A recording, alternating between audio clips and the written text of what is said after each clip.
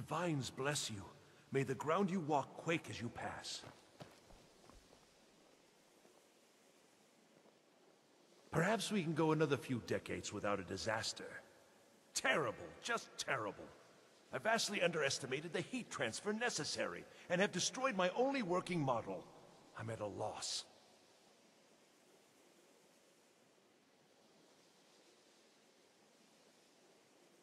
Don't patronize. Look, it's all very simple. The Dwemer, they were, masters of magic in a way we can't even begin to conceive of. Their greatest achievement, however, has also been their greatest, shall we say, mystery. Their disappearance, of course. Instant, unexplainable. The stories have fascinated me. Ever since I was young, I wanted to know what really happened. After years and years of work, I'm closing in on a way to investigate what happened through experimentation. Only now, well, it's simply a disaster. Until next, perhaps without boring you with the details, I'm attempting to recreate the circumstances of the event. The dwarves were very clever, tapping into and drawing power from the heart of Lorcan itself. Lacking the heart of a dead god myself, I was attempting to substitute a rather specific soul gem, the one you helped me acquire. Well, yes, I mean, no. That is, it might, but I'm not completely sure. I'm no tonal architect. I've only read their writings. Scraps, really. The soul gem by itself isn't enough, you see. It needs to be altered, purified. The dwarves had machines for this sort of thing. I've attempted to build my own, based on designs and using parts you helped to provide. My very own Dwarven convector. It worked, but not fully, and the device was destroyed in the process. No, no, no! I'm too close now. Can't take the time. Though, perhaps there's another option. I may require further assistance from you. Well, yes. The designs for my convector were based on real Dwarven machines, so there may still be some in existence. I'd go looking myself, but yes, there are calculations to double and triple check. Many calculations. Perhaps you could seek out these convectors in Skyrim ruins. I can even teach you the spell to heat them. It's very particular and very important. Wonderful. Just wonderful. I knew I could count on you. Now, this spell is not for defending yourself, but it's just right for heating the convector. At least 3 seconds burn is necessary.